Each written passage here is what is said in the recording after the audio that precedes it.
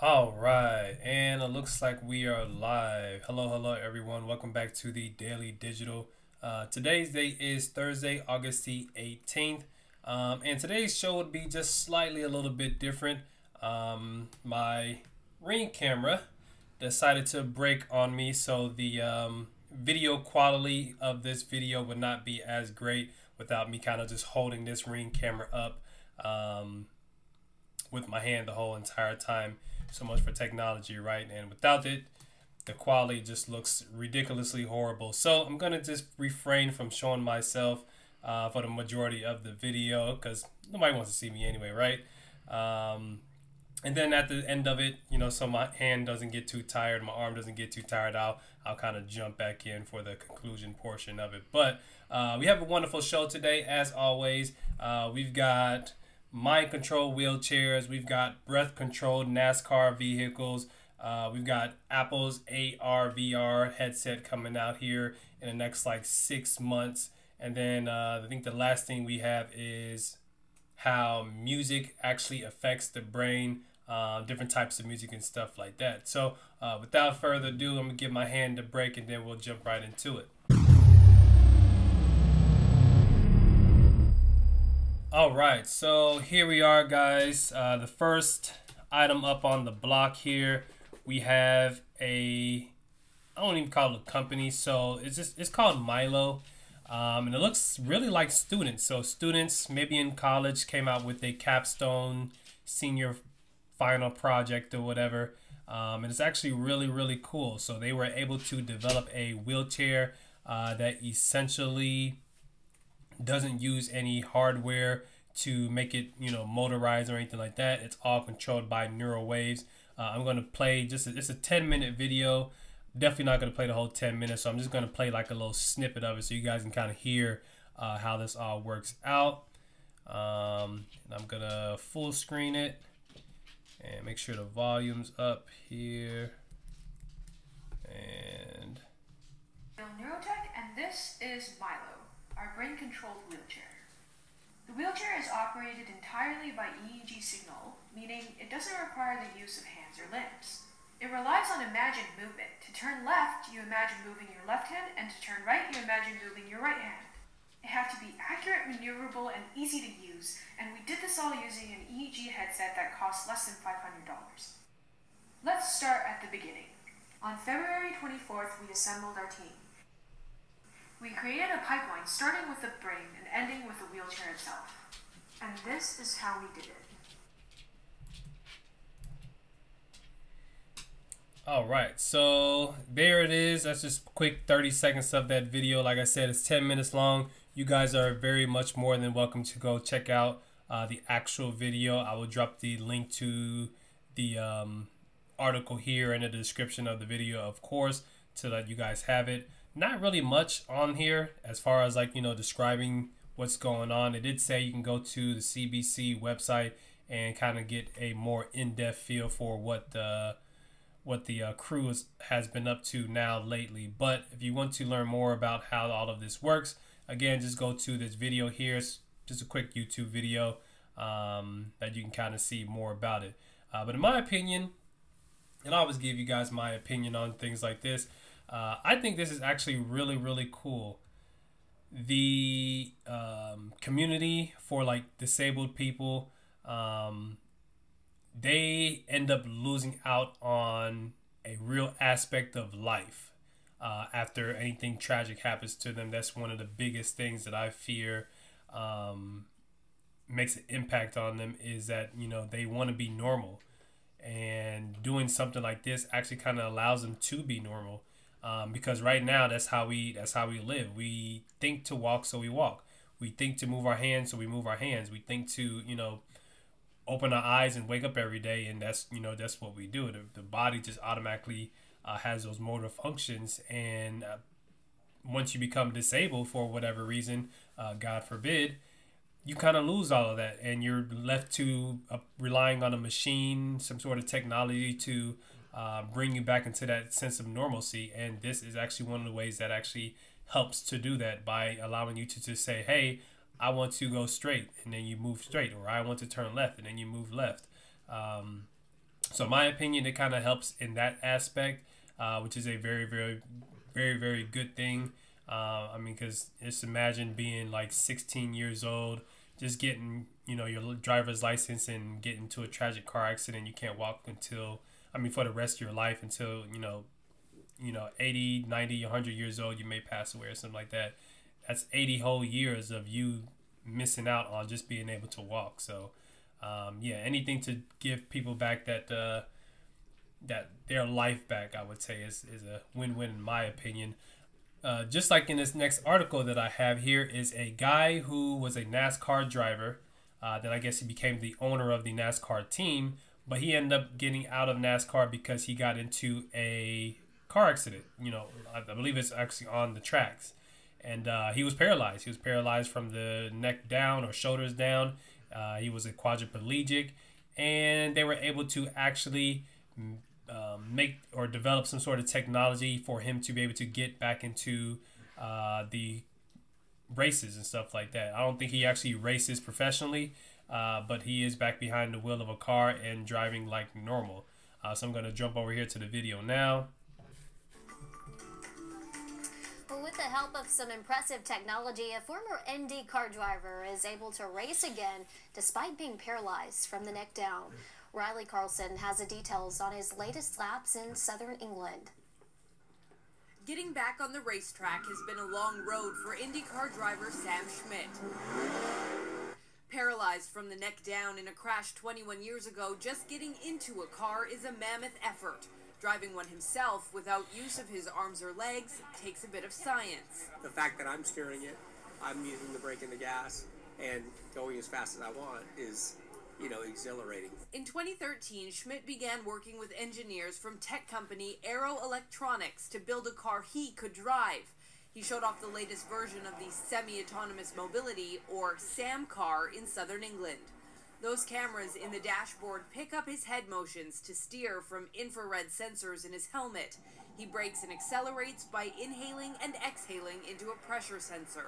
What I didn't anticipate was this overwhelming feeling of normalcy because I was in control. Schmidt says the technology keeps getting better and expects it will change lives beyond the racetrack. You can drive a harvester, you can drive a train, you can drive a forklift or a crane. Breaking down more barriers with every lap. Riley Carlson, CBS News, London. Schmidt has a co-driver with him whose hands hover over the wheel to take control in an emergency, but he has still managed to navigate a number of racetracks in the U.S. and drive his wife on a date. Now that is just amazing to me, especially the last part about driving his wife out on a date. I mean, for a man, being able to protect and provide is actually, like a big thing. And once I didn't even think about that. Once you become paralyzed, you can't even do that. I mean, so I could only imagine how he felt at that time. And then, like I said, 21 years later, he's back on it. Being able to do that. That's actually really amazing. And as you can see, I didn't even think about it, but in the video, he said the most exhilarating part of him getting behind the wheel again is feeling that sense of normalcy, feeling that sense of being able to control the car by himself. I think they said he had to breathe out to basically press on the gas, breathe in to brake, move his head left and right to steer and everything. I did see another video though where he did like a burnout, so where you have to like hold the brake and press on the gas at the same time kind of thing. So I'm assuming he just breathe in fastly and breathe out fastly or something like that. Or maybe his person that was driving with him was kind of helping control that, because they do got a steering wheel on their side as well. But yeah, that's interesting. That's interesting for sure. But it's just really good to see him back on the road, back behind the wheel, doing what he loves. Like I said, he's been out of it. I don't want to say he's been out of it 21 years, but at least a good 15, probably 20 years he's been out while the technology was kind of being developed, and then now he's back into it. So it's amazing. All right, and so for the next thing that we have here is music, and how does music affect your brain?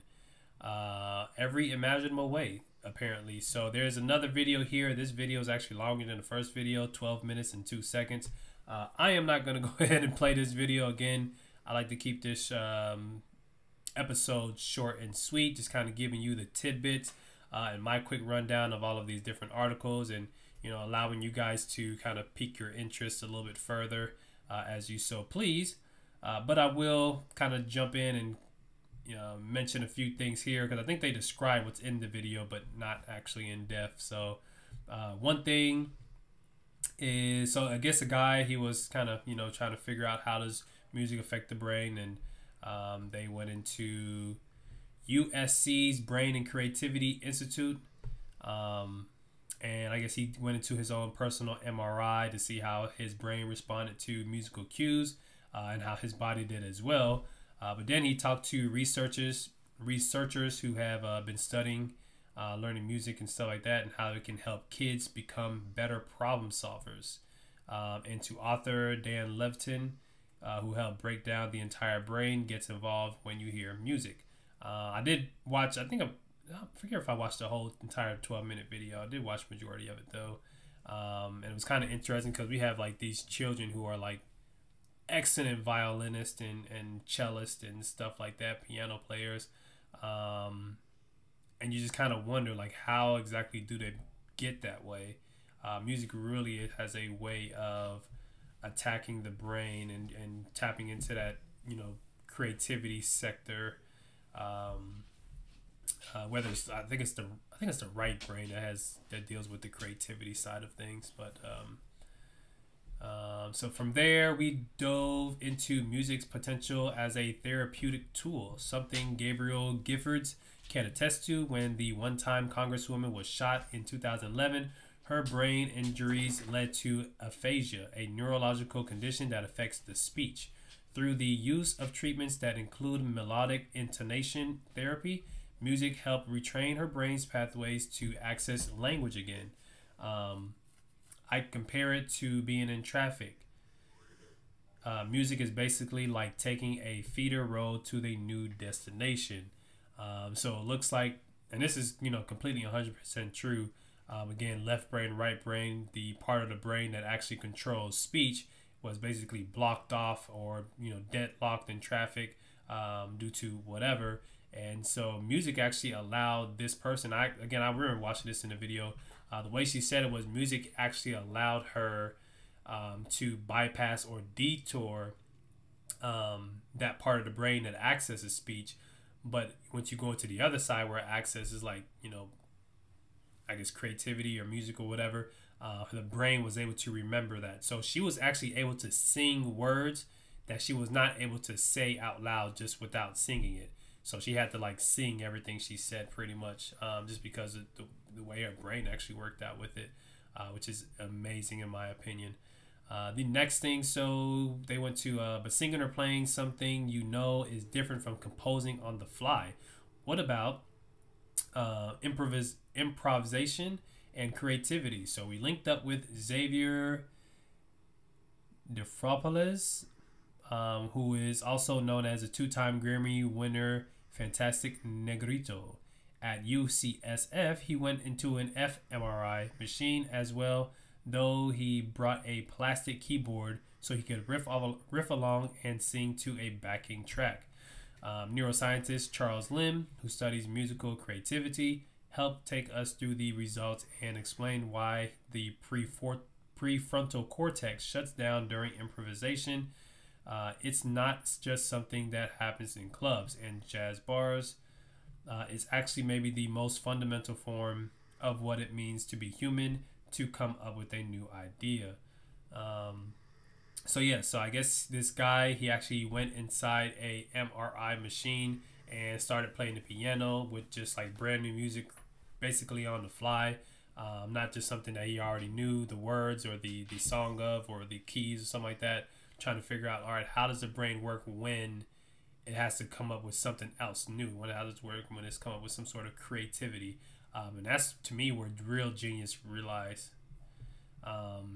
And there are a couple of books and videos here that they mention as well. So Matthew Sachs' research on music and frisson, Asal Habibi, music training and child development, a review of recent findings from a longitudinal study, Daniel Levitin's research on music and brain's internal opioid system and music under stress, Daniel Levitin again, his book on This Is Your Brain on Music, Charles Lim, Your Brain on Improv. It's a TED Talk, which I'm actually probably going to watch that. I love TED Talks.